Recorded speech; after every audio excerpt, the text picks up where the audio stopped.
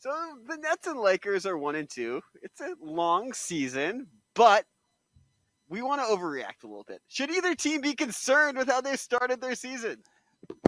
So I went to the Nets game yesterday because I was preparing for this show. That's why you went? Yeah. Okay. Obviously not a lie.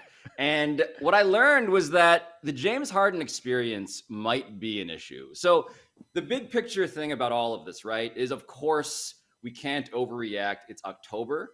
But the thing with James Harden, how they're calling fouls differently, where they've enacted basically the James Harden rules, where if you try to draw, wow, that's honestly more agility than the James Harden I saw yesterday was able to display. No, he's everything about his game seems off. He doesn't seem like he's totally in shape just yet. And also these rules are preventing him from getting to the line. Back in the day, he would go to the line like double digits every game.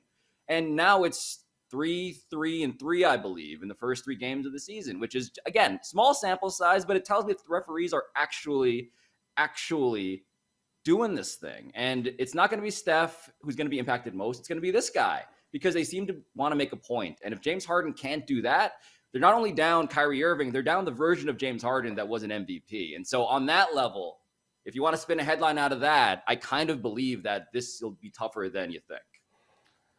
Yeah, I mean, I'm sorry, Alabaster, but yes, it's way too soon to have any of these conversations. This foul rule, maybe it's going to be a thing, but we did this at the beginning of the football season, talking about taunting. We did it at the beginning of the football season earlier about reviewing, or 2 seasons ago about reviewing pass interferences. Like, we do these. Remember they changed the ball in the NBA for a couple of weeks? They do weird stuff at the beginning of the season. That weird ball. By the end of the season, they changed that, or they regress back to what they normally do. But this question was about the Nets and the Lakers. And so we had a chance to talk about LeBron, and we didn't. Somehow you pivoted to Harden, which, I mean, if that is not a missed assignment for a sports media personality, I don't know. What is undermining the traffic of this video is what I'm doing. Is that Rich Paul or is that Nino Brown? I don't know who that is, but or is it? We also it's Rich Paul. You put him close to LeBron. It makes him Rich Paul. There you go.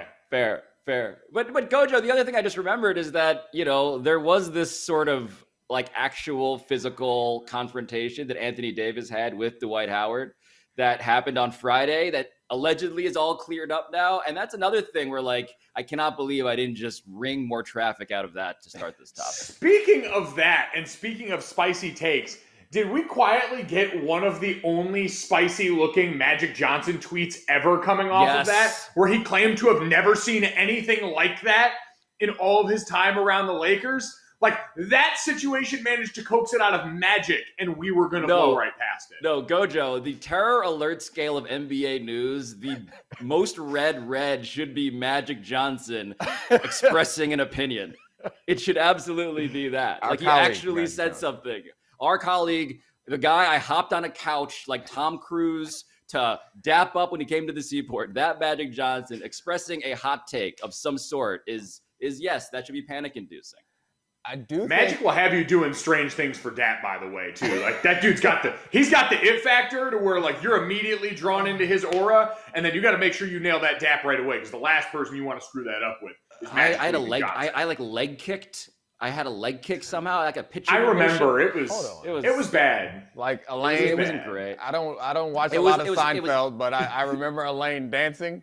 And she did like a thumb kick. Is that what you did? Yeah. That's actually disturbingly close to what happened. As again, I was on top of the couch. Were you just because I wanted to nail this thing. So you thought I wanted to nail this thing. I was gonna dap at 100 miles an hour. I needed to wind up like Fernando Valenzuela. How old is Magic? Like late 50s, 60s, something. Anyway, the point is, you thought that a 60-year-old black man 62 was doing leg kicks, daps. You were like, I'm gonna hit him with a racket and he's gonna be impressed. Oh no. I just needed to get my own personal velocity up to match his.